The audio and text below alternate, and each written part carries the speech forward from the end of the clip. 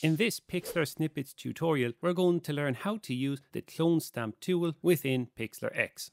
The Clone Stamp tool is located within the Retouch icon in your tool panel. Once the tool is selected, we are presented with three sliders. The size slider will increase or decrease the brush size that you will be painting with.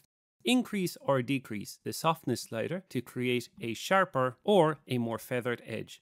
Finally, the transparency slider allows you to add more opacity to your cloned image. In this example, we're going to clone the lollipop. The clone tool always has two modes. It is automatically set to source until you click on your image to set the source point. You can always reset the source point later by holding the Shift key to change the cursor back to source. As you begin to paint, the source point cursor shows you the area of the image you will be cloning. Let's reduce the transparency to add more opacity to our clone.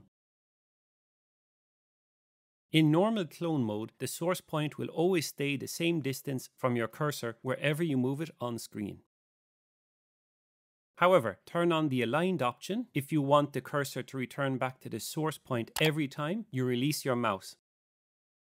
And now that you know how to use the clone tool, have fun creating with Pixlr X.